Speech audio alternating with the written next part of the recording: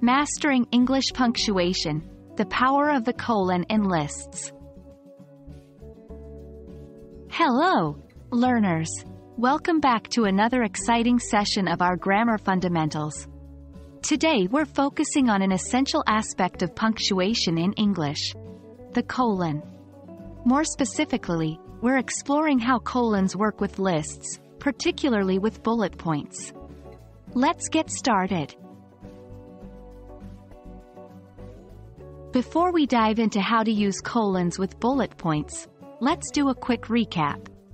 Colons are used to introduce a list, to expand upon something, or to start an explanation.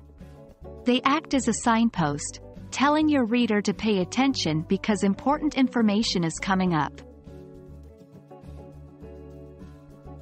When we write lists in sentences, we often use colons to introduce the list items. Here's an example. David enjoys many sports: football, tennis, and basketball.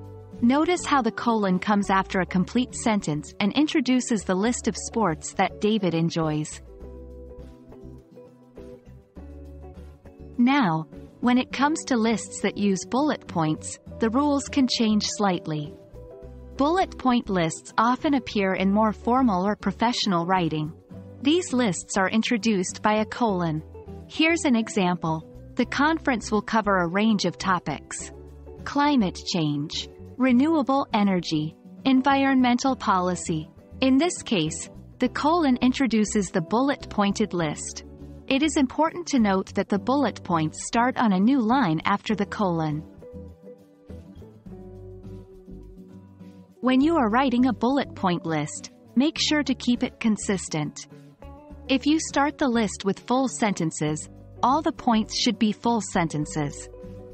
If you start with a phrase, all the points should be phrases. Here's an example. During my holiday, I plan to visit the local museums, try traditional food, spend time on the beach.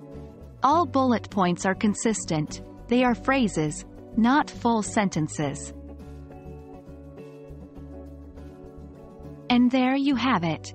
That's how you use colons in English, especially when you're using them with lists and bullet points.